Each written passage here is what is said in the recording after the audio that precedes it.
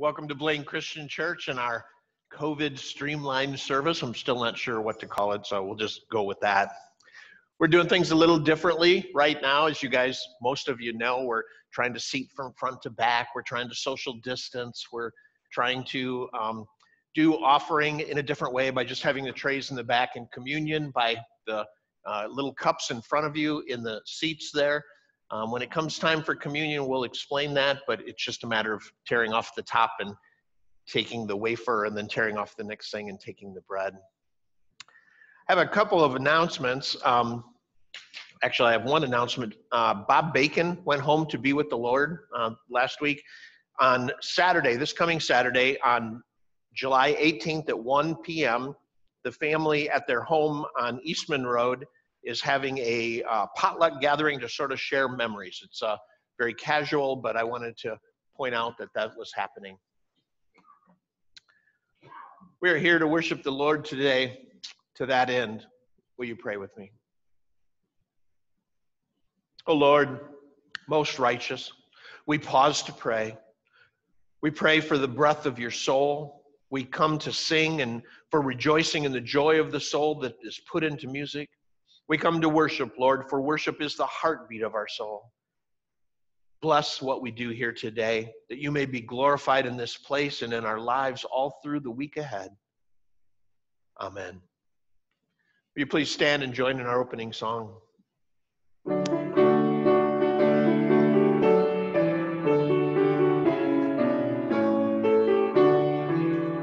I will sing of the mercies of the Lord forever. I will sing. I will sing. I will sing of the mercies of the Lord forever. I will sing of the mercies of the Lord. With my mouth will I make known thy faithfulness, thy faithfulness. With my mouth will I make known thy faithfulness through all generations. I will sing of the mercies of the Lord forever. I will sing. I will sing. I will sing of the mercies of the Lord forever. I will sing of the mercies of the Lord.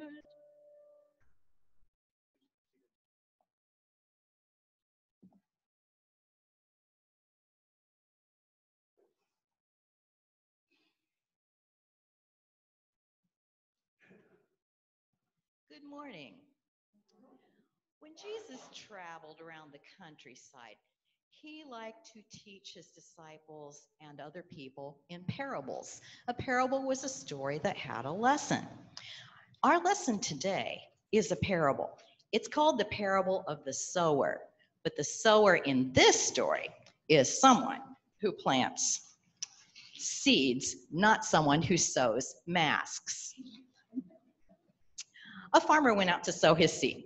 As he scattered the seed, some fell on the hard path, and the birds came and ate it right up. As the farmer continued to plant seeds, some fell on soil that was full of rocks. The seeds started to sprout and grow the very next day, but there was very little soil mixed in with the rocks, and so the plants couldn't grow good, strong, healthy roots. In the afternoon, the hot sun just burned them up because they didn't have roots to get down into the ground to get a good drink of water. Some of the seeds fell on soil that had been taken over by weeds. And this is one I actually dug out of my garden yesterday. And you can see that with a weed like that, a seed doesn't stand much chance because although it started as a small plant, it quickly took over the rest of the garden. Fortunately, some seeds fell on the good soil, and they had a good, healthy start.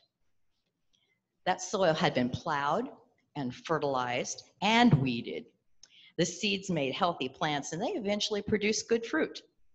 Well, the lesson Jesus wanted to tell his disciples and us is simple. The seeds represent our heart. The seeds represent God's word. and our heart is the soil where the seeds are planted. If our hearts are hard and filled with anger, the teaching falls on hard ground and never grows. Sometimes we hear the word and we get so excited and we can't wait to tell everybody, but our understanding isn't very deep. And so after a while, we just go back to doing things like we always did.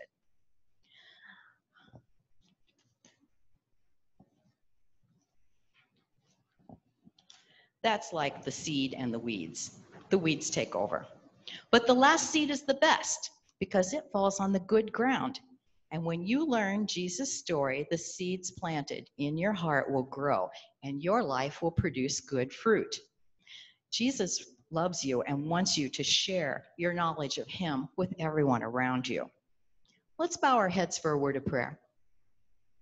Our Father, help us to be like the good soil.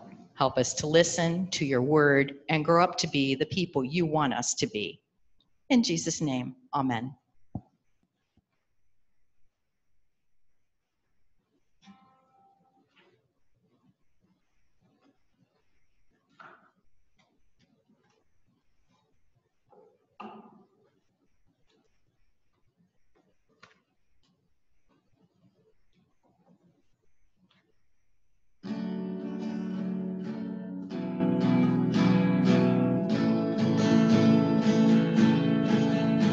The splendor of our King, clothed in majesty, let all the earth rejoice, let all the earth rejoice.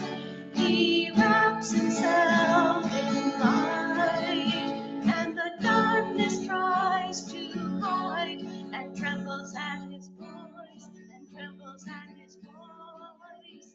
How great is our God! Sing with me, how great is our God! And all will see how great is our God. And age to age he stands, and time is in his hands, beginning and the end, beginning and the end. The Godhead three in one, Father, Spirit, Son, the Lion and the Lamb, the Lion and the Lamb. How great is our God! Sing with me, how great is our God, and all will see how great is our God. Name above all names, worthy of all praise. My heart will sing, how great is our God. Name above all names, worthy of all praise. My heart will sing, how great is our God. How great is our God. Sing with me, how great is our God. And all will see how great is our God. How great is our God. Sing with me, how great is our God. And all will see how great is our God.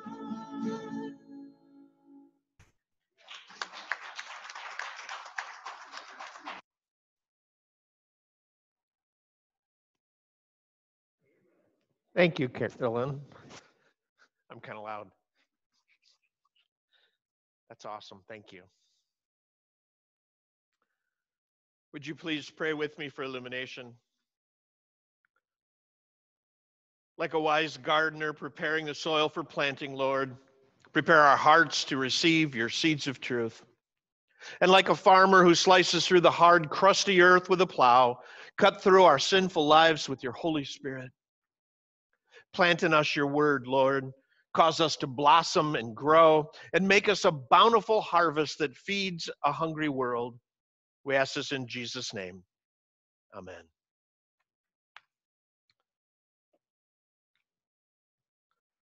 Our first reading this morning comes from Paul's letter to the Romans, Romans chapter 8, verses 1 through 11. Therefore, there is now no condemnation for those who are in Christ Jesus, because through Christ Jesus, the law of the Spirit who gives life has set you free from the law of sin and death. For what the law was powerless to do because it was weakened by the flesh, God did by sending his own Son in the likeness of sinful flesh to be a sin offering. And so he condemns sin in the flesh in order that the righteousness requirement of the law might be fully met in us, who did not live according to the flesh, but according to the Spirit. Those who live according to the flesh have their mind set on what the flesh desires, but those who live in accordance with the Spirit have their mind set on what the Spirit desires. The mind governed by the flesh is death, but the mind governed by the Spirit is life and peace. The mind governed by the flesh is hostile to God. It does not submit to God's law, nor can it do so. Those who are in the realm of the flesh cannot please God. You, however, are not in the realm of the flesh, but are in the realm of the Spirit, if indeed the Spirit of God lives in you. And if anyone does not have the Spirit of Christ, they do not belong to Christ. But if Christ is in you, then even though your body is subject to death because of sin, the Spirit gives life because of righteousness. And if the Spirit of him who raised Jesus from the dead is living in you, he who raised Christ from the dead will also give life to your mortal bodies because of his Spirit who lives in you. And a reading from Matthew chapter 13, verses 1 through 9 and 18 through 23. It's titled The Parable of the Sower. That same day, Jesus went out of the house and sat by the lake. Such large crowds gathered around him that he got into a boat and sat in it, while all the people stood on the shore. Then he told them many things in parables, saying, a farmer went out to sow his seed. As he was scattering the seed, some fell along the path, and the birds came and ate it up. Some fell on rocky places where it did not have much soil. It sprang up quickly because the soil was shallow, but when the sun came up, the plants were scorched, and they withered because they had no root. Other seed fell among thorns, which grew up and choked the plants. Still other seed fell on good soil, where it produced a crop, 160 or 30 times what was sown. Whoever has ears, let them hear. Listen then to what the parable of the sower means. When anyone hears the message about the kingdom and does not understand it, the evil one comes and snatches away what was sown in their heart. This is the seed sown among the path. The seed falling on rocky ground refers to someone who hears the word and at once receives it with joy, but since they have no root, they last only a short time. When trouble or persecution comes because of the word, they quickly fall away. The seed falling among the thorns refers to someone who hears the word, but the worries of this life and the deceitfulness of wealth choke the word, making it unfruitful. But the seed falling on good soil refers to someone who hears the word and understands it. This is the one who produces a crop yielding 160 or 30 times what was sown.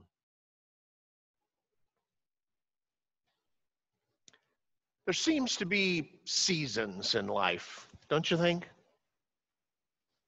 Tourist season, for instance, or construction season, or both at the same time, depending on where you live and where you work and the route you need to take in order to get there.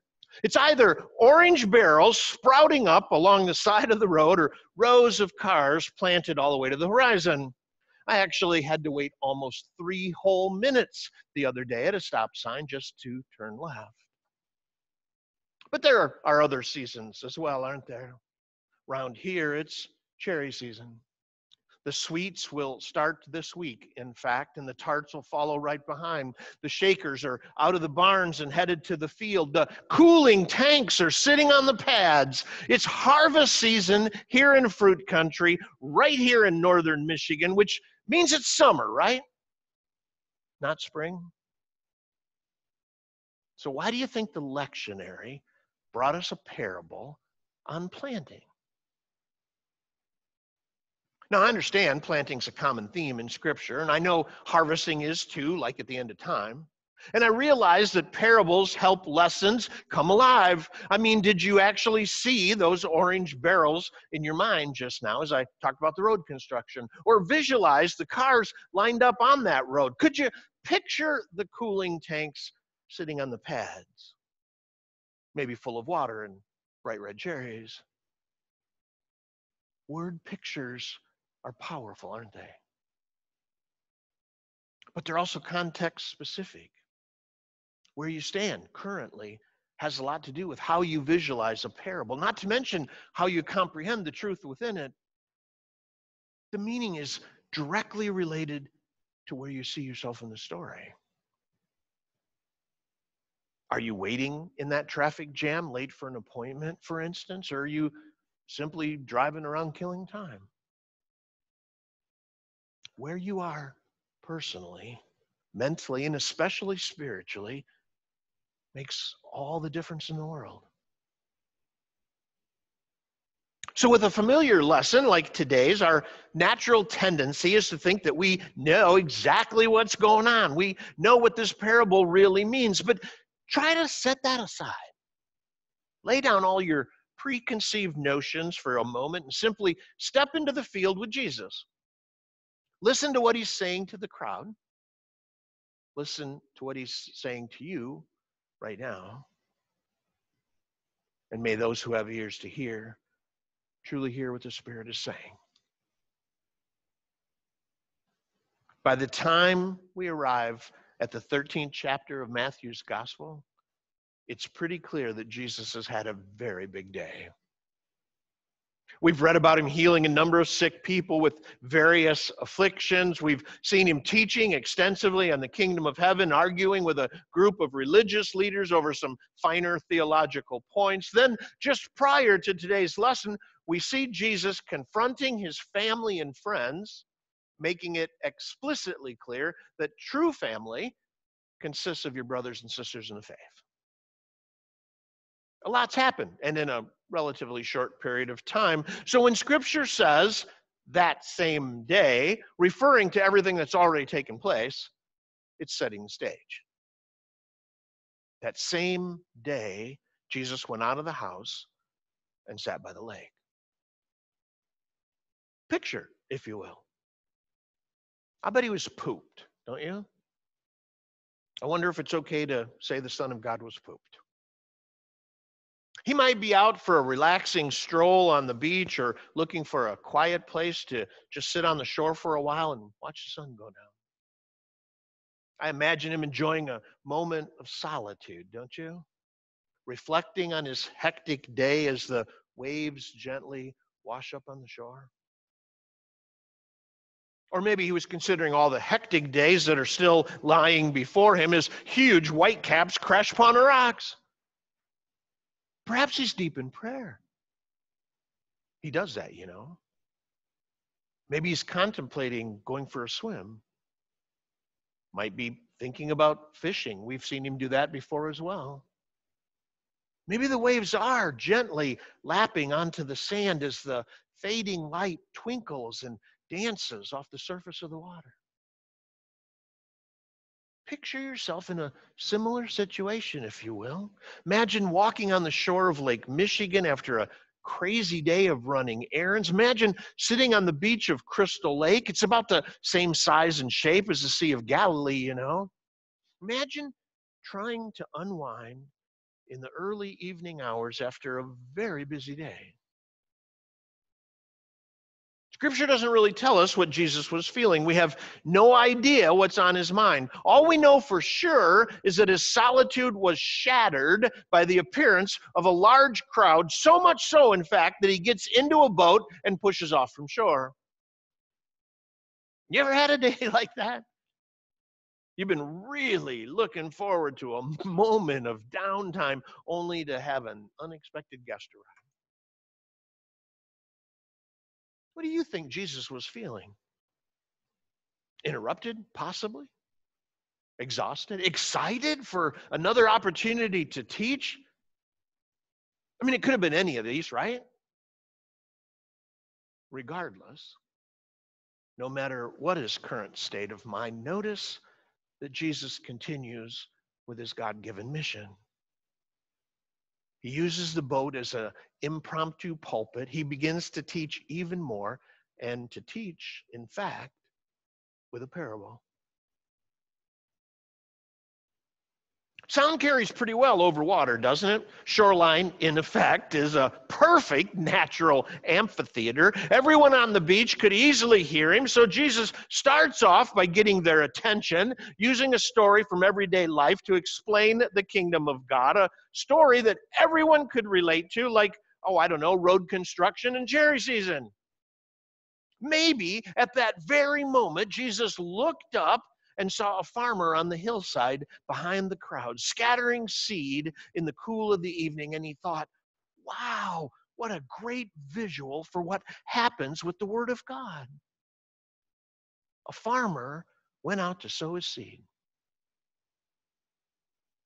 I assume you've heard this one before. In the church, we call it the parable of the sower. And that heading makes sense. Jesus is obviously the sower, and we likewise are called to sow the seeds of faith, right? We can even see clear dimensions of field dynamics here, right? You know, making your furrows really straight and such. This parable is great for evangelism committees, too, to explain why the Word of God doesn't always grow where it's planted. It helps us to consider outreach techniques, scattering versus burying, taking into account the direction of the wind, how much tilling is actually needed prior to the distribution of the seed. How do we maximize crop yield? What's the lost potential of wasted seed? How do we get the most bang for our evangelism buck?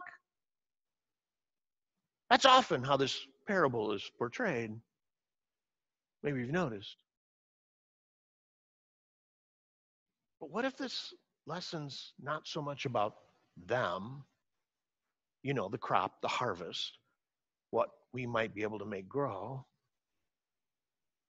What if it's rather about us? I wonder if we could see ourselves a little more clearly in the story if we simply renamed the lesson the parable of the dirt. I mean, I clearly see field preparation here, don't you? The need to dig out all the rocks and pull up all the weeds.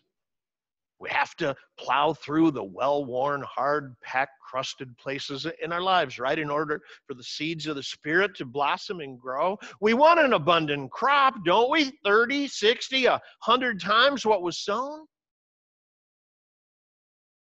Let's face it, the right dirt makes all the difference. Ask anyone who grows anything. But maybe it's not even so much about the right dirt. Maybe it's more about preparing the soil you already have and doing it in a way that it can receive and nurture the seed within. Maybe stop and consider your own current soil conditions. How is it that you're nurturing, cultivating really the holy seed that has been planted within you? How rich is your soil in this particular season? How's your current nutrient level? Better yet, what level of acidity does the seed of the kingdom have to deal with in your particular field? Maybe I should say that again. What level of acidity in your own heart does the seed of the kingdom have to deal with and overcome? Jesus begins his lesson by describing seed that falls along a path. In that day, farmers rarely lived on the land that they farmed. It was dangerous out in the fields. There were lions and tigers and bears and such, not to mention wolves and robbers. Instead, most people lived in the safety of a nearby village, much as they do in many parts of Europe still today. Each morning, the farmers would rise early, gather their tools and equipment, and head out to the field. And then each night, they would return back home along the very same path. Typical farm family didn't own acres and acres of land in the first century either. They only worked what they could manage by themselves as a family with rudimentary tools and their bare hands. The food plots, therefore, were extremely small compared to today's standard and lined up right alongside one another in order to maximize available space. Each of these individual sections were separated from one another by a narrow path that all the farmers traveled each and every day. You can probably imagine how hard-packed and crusted over those paths would have gotten with all that foot traffic over generations of travel. In the soft rock and hard clay and arid Middle Eastern weather, those walkways became as hard as concrete. There isn't a single loose stone anywhere or a solitary tuft of grass. There just isn't a worse place for planting seed. And they scattered seed by hand back then. A farmer would reach into a sack that he had slung over his shoulder, grab a handful of the precious seed, and just flail it out in the direction that he wanted it to go. Sometimes the wind didn't help. Sometimes seed just went where it wasn't supposed to go. Any seed that fell on that path was destined to just sit there until the birds came along and snatched it away. So in your personal soil analysis today, ask yourself if there are any paths that you need to deal with. Any repetitive habits you've formed over time, behaviors, routines that are now so beaten down into your life that they cause you to be less than receptive to the Word of God. That's the question, isn't it? How's your daily schedule or your annual schedule, your hectic lifestyle hardened a portion of your heart to the kingdom? Are there repetitive paths that cause seeds of the faith to just lie there on the surface of your world until the wind or some voracious bird comes along and carries them away? The second type of soil that Jesus mentions is rocky ground. Now, we've all experienced that. The seeds of the Spirit are sown, but only shallow. There just isn't enough depth for them to mature and grow. The sowing might take place at a spiritual retreat or a camp or a conference. It might happen with a great sermon or reading an exciting book at a youth event or a Christian concert. It may occur as the tears pour forth in a quiet communion service or a prayer meeting. Anytime God unexpectedly warms your hearts. And these are all great times of planting, don't get me wrong. And with the very best of seed. Only afterwards, there's no effort put forth, no energy extended, nothing to help the roots grow any deeper. It ends up being a waste, really. When the scorching sun appears or the storms of life arrive, there's nothing to anchor you in place. When something bad happens, the kingdom seed is quickly forgotten. When you're not feeling all warm and fuzzy anymore, those shallow planted sprouts are easily snatched away by the enemy. When the world is telling you that you can't grow here or that you shouldn't be growing at all, when hardships come upon you or people challenge what you believe, if the seeds of truth are shallow, they just get yanked right out of the garden. Unless you reach your roots down deep into the life-giving nutrients, unless you weave your roots together with those of other plants around you, unless you have depth personally, you simply will not grow. The third type of soil that kingdom seed encounters is soil that's infested by thorns. And I think we're all familiar with those as well. How many of you have run into thorns in your spiritual growth? How many briars have pricked away at you or tried to keep you from growing? How many thistles or crabgrass plants or overgrown ferns even have tried to block out the sun or choke the very life right out of you, even at your healthiest time? We know what thorns are, right? There's no question they exist. The question is, can you identify them in your own garden? What are the noxious plants that need to be removed right now? And before you start naming names, bear in mind that Jesus said that the weeds, these things that choke our growth and make our spiritual life unfruitful, are, quote, the worries of life and the deceitfulness of wealth. Do you realize that those are the two poles of the coronavirus fear right now? The worries of life, will I stay healthy or not? And the deceitfulness of wealth. What about the economy? And do you realize that self-reliance can also be a weed? Some of your thorns might include your career or your stock options or your retirement plan. A vacation schedule might be choking you, as can the idea of everything in life is all set. Or it might be the opposite, the fear of not making the mortgage payment, or the worry over health concerns, or an uncertainty with family issues might reach out and smother your spiritual growth. Mark in his gospel adds, quote, the desires for other things to Matthew's list of weeds. That would include envy, right? Luke includes pleasures in his list from what keeps us from maturing in the faith, and I'm sure we can see the pitfalls in that. People go their own way, he says, so our potential list of weeds has grown considerably now, hasn't it? Now it includes things like entertainment and guests, canoeing and golf, athletic events or social obligations, exercise or even relaxation, or just plain fun. Anything, absolutely anything that is of ourself rather than of God can be a poisonous thorn. The good things as well as the bad can get in the way of producing fruit for the Lord. So is there a weed or two in your corner of the garden that maybe needs to be plucked? Or better yet, some that need to be yanked out by the roots? Can you identify any noxious plants or overgrown ornamental flowers even that need to be trimmed back some in order for your faith to grow? Are there briars lurking in your family plot, tough, tenacious weeds that reappear perennially, weeds like worry and fear? Are there broad-leaf pests blocking out the light of the sun? Things like depression and doubt. Is the mold growing around your roots because of too much leisure, too much pleasure, too much relaxation? What weeds of this world are choking off the seeds of the kingdom? That's the question. That's the question Jesus raises in this parable of the dirt. What type of soil do you currently have, and how can you make it better?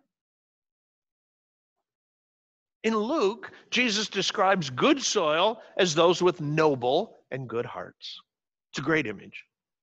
Good soil receives the seed, quote, hears the word and retains it, he says, and by persevering produces a crop 100 or even 60 or 30 times what was sown. Good soil, we're told, is soil prepared to receive the seed, thoroughly tilled and ready to go. It's soil that's well watered and balanced with just the right amount of nutrients.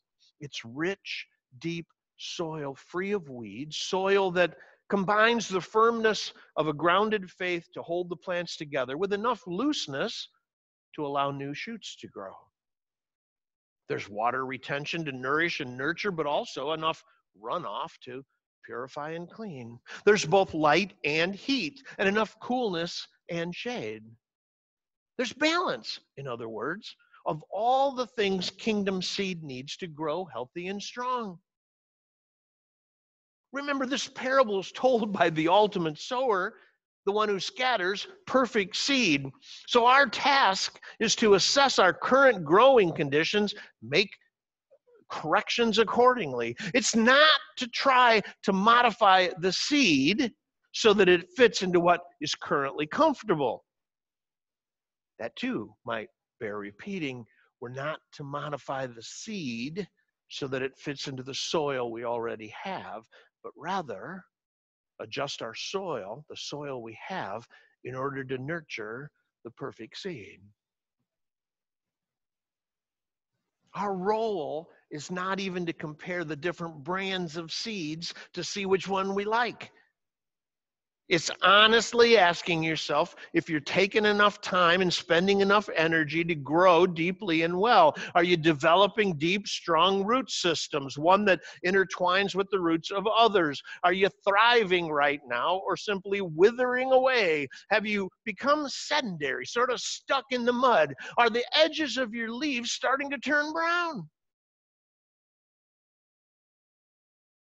And what do others see when they look at you? Beautiful garden or well-ordered orchard, or simply an overgrown field full of weeds? How about over the changing seasons, over time, as they've watched you grow? What type of soil surrounds you right now, and how has it changed over the years? Remember, the goal of kingdom seed, like cherry trees or any other plant for that matter, is not to create plants that are happy or who enjoy being part of the farm or who look beautiful on the outside. The goal, the very purpose, is to grow lively plants that produce fruit for the kingdom, fruit to feed a hungry world, and ample seed to ensure life for all the future generations to come. And all of God's people said, amen.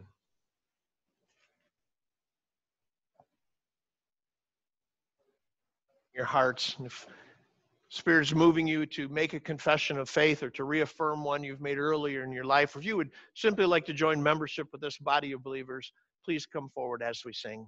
Will you stand?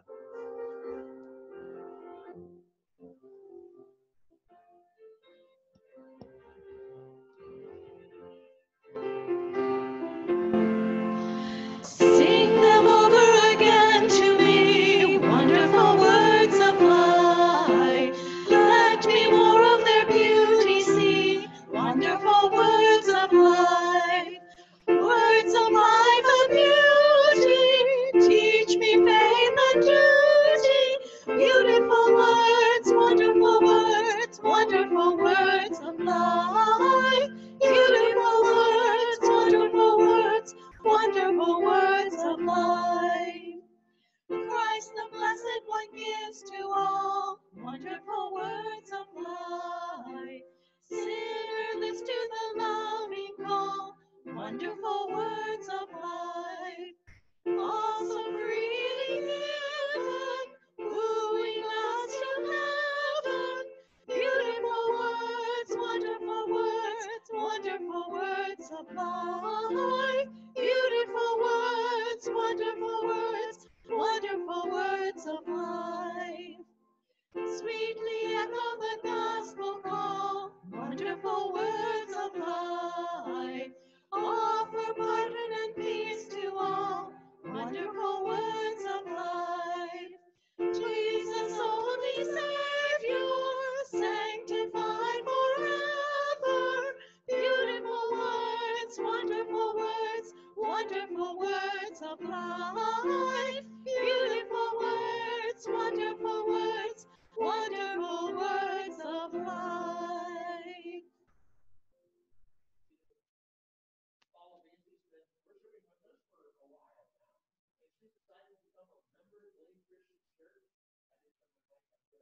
Waving at me, so I... To be a member of Blaine Christian Church is the same exact requirements as to be a Christian in Scripture. That's to believe in your heart and confess with your mouth that Jesus is the Christ, the Son of the living God. So, Paul, I ask you, Jesus is the Christ, the Son of the living God, and do you accept him as your personal Lord and Savior? And I welcome you as a member of this church. Can we pray? Or we can clap and then pray if you prefer that. Oh, Holy God, thank you so much for Paula and for this church and for bringing everybody together. God, I just feel so blessed to be here, and I know Paula does too. And Lord, I just thank you for the folks with their smiling faces behind their masks, and I just ask you to help each and every one of us to make a home for Paula and help Paula to just fit right in, Lord. I just ask you to bless her today and always, and just be with each one of us. And I ask all this in Jesus' name. Amen. Thank you. God bless you.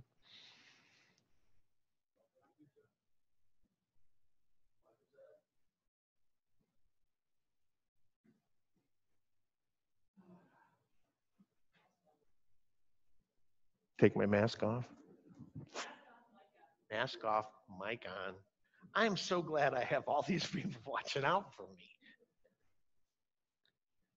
We now come to the time when we share prayers with one another. And as we're not doing prayer cards right now, I'll pause in the midst of the prayer itself, and you can verbally share names of people that you would like to lift up before the Lord. If you would like names on a prayer list or on the e-prayer that we send out, please contact me or the office during the week, because we're not writing these down right now. So just let us know, or hand me a note afterwards would be fine. Can we pray together, please?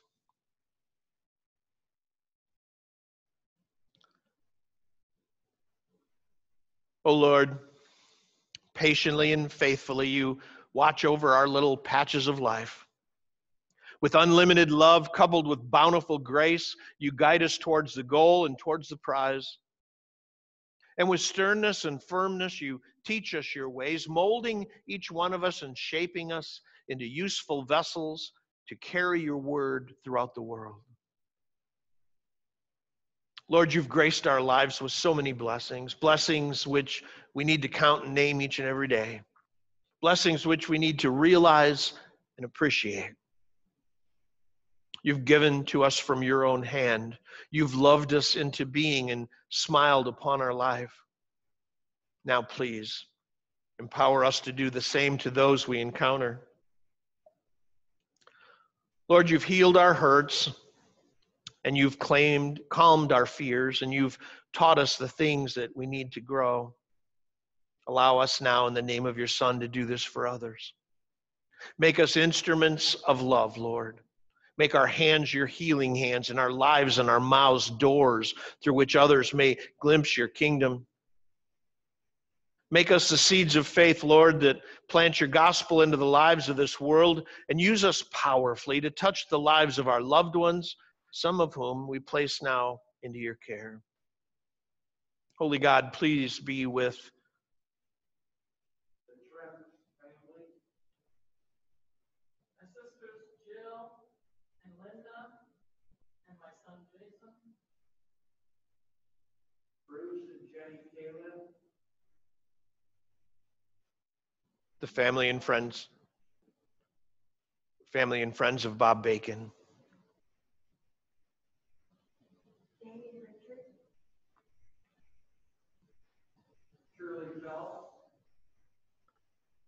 The family and friends of Reverend Robert Collier. Lord, I thank you and praise you for the gift of your Holy Spirit and the grace and mercy you show us every day.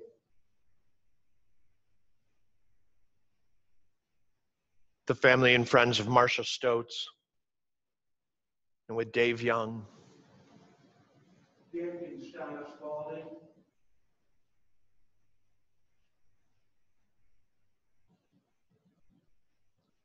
Please, Lord, reach out and touch these precious loved ones with compassion. Please pour out life and love, health and healing, security and peace upon each and every one. And again, Lord, please touch us and empower us and equip each one of us to do the same in your name. With the very prayer that your Son taught us, Father, we now place these requests before you, praying, Our Father, who art in heaven, hallowed be thy name. Thy kingdom come, thy will be done, on earth as it is in heaven. Give us this day our daily bread, and forgive us our debts, as we forgive our debtors. and lead us not into temptation, but deliver us from evil. Thine is the kingdom and the power and the glory forever.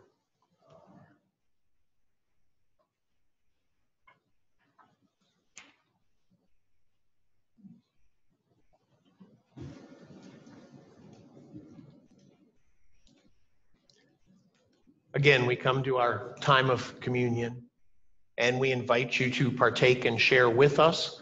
If you don't feel comfortable doing it with the words of institution, do it as we actually take the bread or take the communion with you and do it at home. And if you don't feel comfortable even partaking of communion, that's okay. God understands. Let us pray. Holy God, this table is the place that brings redemption and healing to our lives. It's where our selfishness and sin can be clearly seen. And through your power, we can turn away from sin and receive forgiveness. Fill us with your Holy Spirit, empowering us to live a life of obedience and devotion to you. Amen.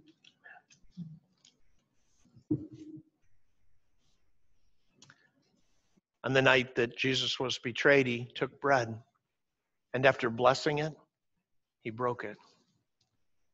And he gave it to his disciples, and he said, "Take, eat. This is my body, which is broken for you."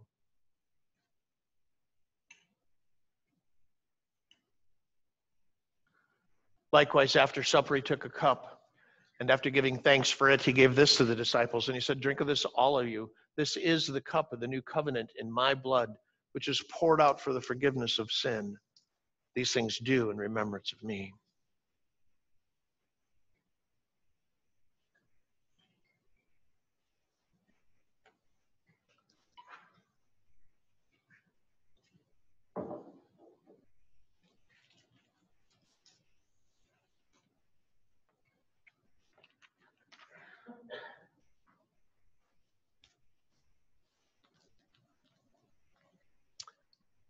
Our benediction today is one I used 2 weeks ago, but it is so apropos to both of our readings today that I thought we should do it again.